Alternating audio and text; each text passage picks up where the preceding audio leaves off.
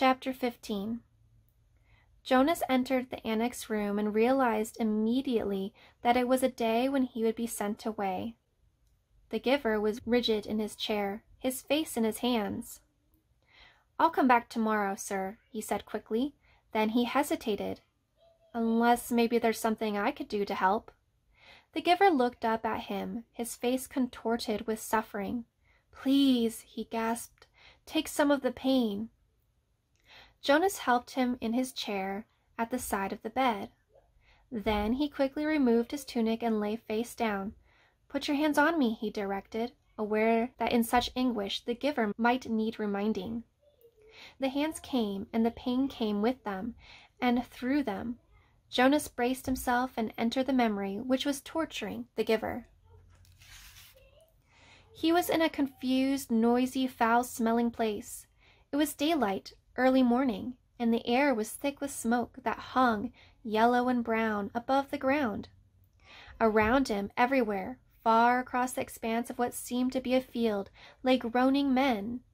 A wild-eyed horse, its bridle torn and dangling, trotted frantically through the mounds of men, tossing its head, whining in panic. It stumbled finally, then fell, and did not rise. Jonas heard a voice next to him. "Water," the voice said in a parched, croaked whisper. He turned his head toward the voice and looked into the half-closed eyes of a boy who seemed not much older than himself. Dirt streaked the boy's face and his matted blonde hair. He lay sprawled, his gray uniform glistening with wet, fresh blood. The colors of the carnage was grotesquely bright. The crimson wetness of the rough and dusty fabric, the ripped shreds of grass, startling green, in the boy's yellow hair. The boy stared at him. "Water," he begged again. When he spoke, a new spurt of blood drenched the coarse cloth across his chest and sleeve. One of Jonas's arms was immobilized with pain, and he could see that his own torn sleeve something that looked like ragged flesh and splintered bone. He tried his remaining arm and felt it move. Slowly he reached to his side, felt the metal container there, and removed its cap, stopping the small motion of his hand now and then to wait for the surging pain to ease. Finally, when the container was open, he extended his arm slowly across the blood-soaked earth, inch by inch, and held it to the lips of the boy.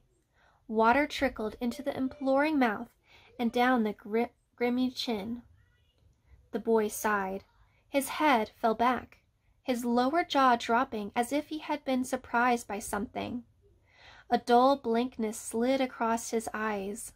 He was silent, but the noise continued all around. The cries of the wounded men, the cries begging for water and for mother and for death.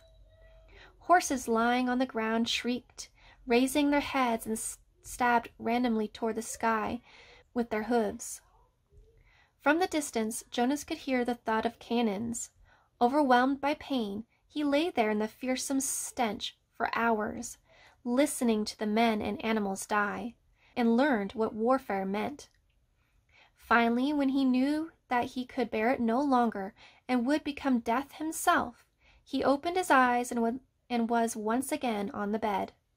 The giver looked away as if he could not bear to see what he had done to Jonas. "Forgive me," he said.